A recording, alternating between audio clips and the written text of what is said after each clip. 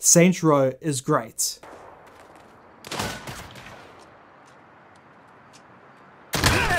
Okay, fine. It's not great, but it's pretty good. Step on it.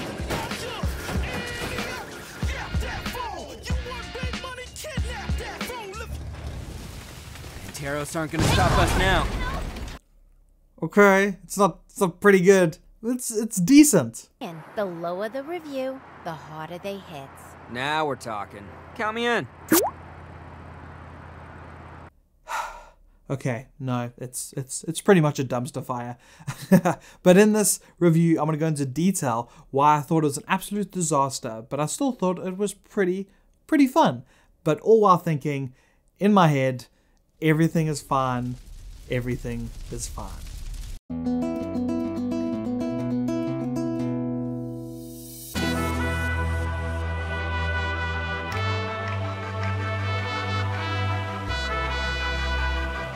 What's up guys, welcome to That Freaking Geek, and in today's video I'll be talking about the Saints Row reboot. I'll be giving you a review on it, but you probably already knew that because you clicked on the thumbnail. You clicked on the title, so you know what you're getting into.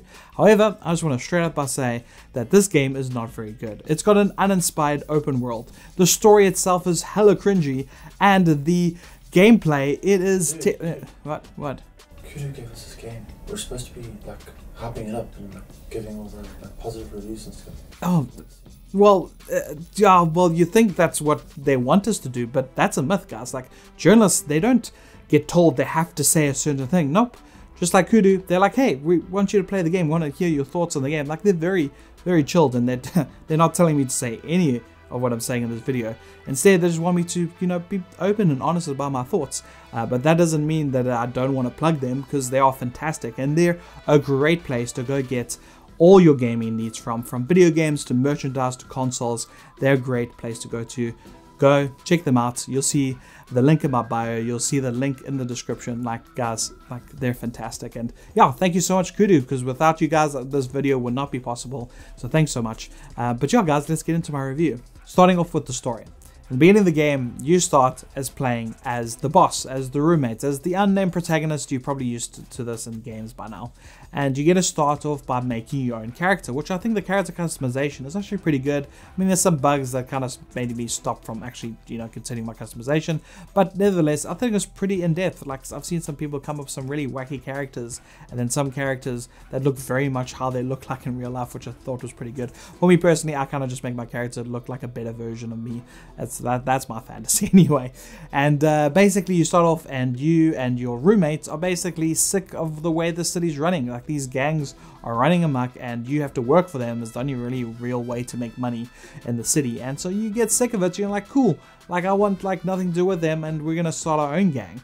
But the problem with it is that these characters themselves are not the best characters. They're kind of caricatures. What that basically means is they're an over-exaggeration of themselves. And so you get the lovable goofball who's a DJ, you get the lady who's a badass but she like loves cars, and then you get the nerd who's like the fantasy dress-up person, but you need him because, you know, he's smart and he helps the business run. Like, these characters are very, very surface level, very shallow, and any of the missions you go on, none of them kind of flesh out the characters even more. Like, it's very basic and I didn't like it.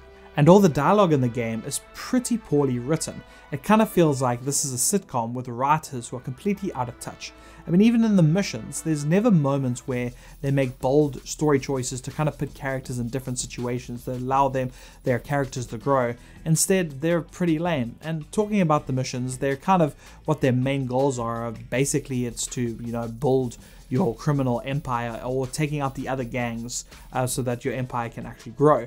And within that, they're all very much similar. Like, to kind of revert back to other games, to compare it to other games, you kind of find yourself that these feel like side quests to the better games. And so it usually just ends up you kind of meeting at your HQ, going through to the place you need to go to, shooting it up, and then leaving, and then maybe having to like be a car chase and shoot more. Like, that's very much copy and paste, most of it with different locations. It's not very in-depth. It's not great at all.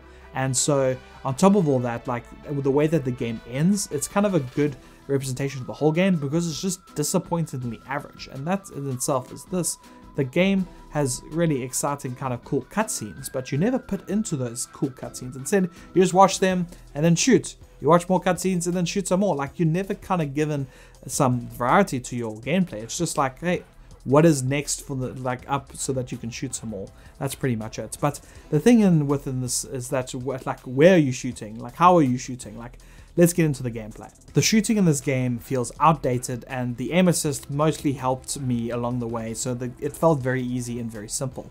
However, I thought that the guns, how they felt like shooting people, like I thought it was satisfying enough.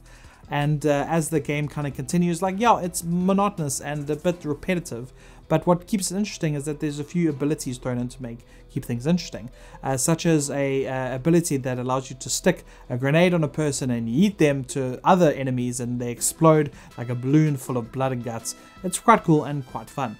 But outside of that, and maybe a powerful punch that flings your enemies to the other side of the map, nothing out of like the ordinary is kind of in the gameplay and all its abilities, and that's kind of strange given this is a Saints Row game. Usually with Saints Row games, you have these over-sexualized weapons and these like toilet humor kind of jokes to the weapons. Like, not a single dildo was in the game. Can I say dildo on YouTube?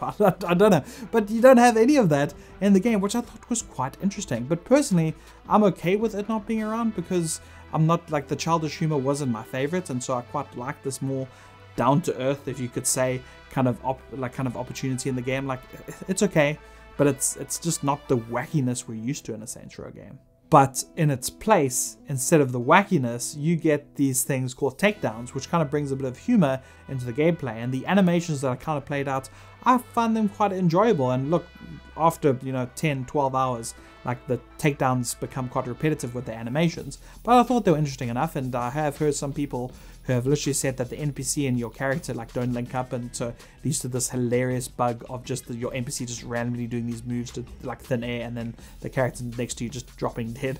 And so that's quite interesting, but I never had any of those issues. And another thing that people were complaining about that I thought was quite interesting was the driving. Well, the driving does feel very like stiff, and it's not the best driving in a video game I've ever felt. I thought it was good enough, and the drifting was easy to use, and it made me feel like a badass when I was drifting. And so for me, who's not very good at driving, I was happy, I was satisfied. I thought it was good enough, and so I thought it was pretty good. But on to the next part about what you're actually driving to. What are you driving around? What does the world feel like? Is it any good? Santa Luso is the city that you put into in this game, and basically it is a lifeless Las Vegas. However, if you get the sun at the right time, you get the angle just right, you get the landscape looking just right, you get the game looking pretty at times. But that's pretty much it. Like, the rest of the game art is pretty disappointing, with the architecture and the buildings that don't look really good, and especially compared to games that have come out in the last few years. Like, this city, this whole game world is pretty disappointing. And in other games, literally, I cannot stop myself from wanting to take pictures. In this one, I took a few and got over it straight away. Like, it's just nothing compared to the games that have come out in recent years. So in this game world that's basically just desert and city, like, what are the side quests like? What are the side hustles, as they call in the game? And they're pretty repetitive. Like, there are some opportunities where you can kind of fly a helicopter to steal something, or you can kind of build your empire by doing different ventures. And what that basically means is that you build up a empty lot, you pay for it, and then it gives you kind of missions, and those missions are pretty much the same like all the way through. And so take, for example, the one you buy a garage, and the owner of the garage is like, listen, like, I'll do X, Y, and Z for you if you steal these cars. So you go around stealing different like variety of cars, and they always start the same. You arrive, steal the car, they chase after you, and you take the car back, and that's it. The other one, you start a restaurant business, a fast food restaurant business, and to take out the competition, you steal food trucks. Same thing, arrive, steal the food trucks, get like shot at, arrive, and that's it. Like that's every single one of the missions. You just rock up, shoot, steal, go back, shoot some more. Like, that's it. Like, the side quests are very limited and very repetitive. Look, I'm actually a person who generally enjoys like repetitive missions in games. Like usually I can get quite into it, but for this game I couldn't. After 2 of those criminal adventures, like, I just got over it very quickly. And given like games like Red Dead Redemption 2, there you get these random encounters that were so interesting, that really fleshed out the world. Or in GTA 5, also those like random encounters, those side quests that just made the world more interesting because the NPCs giving you these random missions just made it more interesting, and so it made it more fun to play. But there's none of that. Unfortunately, Santa Lisso, like I said, is just a brainless Las Vegas, none of the vibrancy, none of the interesting parts. It's just desert and city, and that's very disappointing. So in conclusion, unfortunately, I do not think this is a good game. This game is full of bugs, and even if all the bugs were fixed, I don't think it's worth full price. And on top of all that, a lot of people hate this game, and their hate is mostly justified. This isn't a good game at all.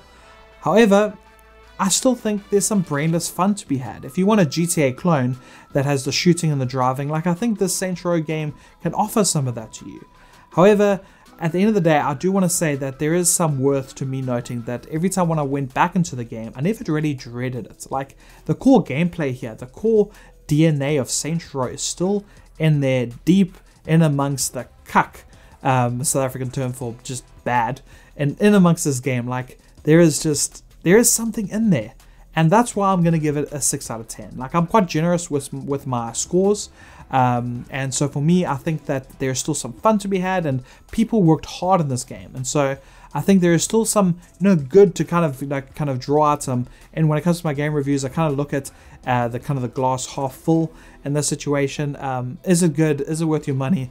Probably not. But hey, when a sale comes around, or maybe it's free in a few years' times, yeah, I probably then recommend it. But for now, not yet. But anyway, thanks for watching. I hope you enjoyed my review.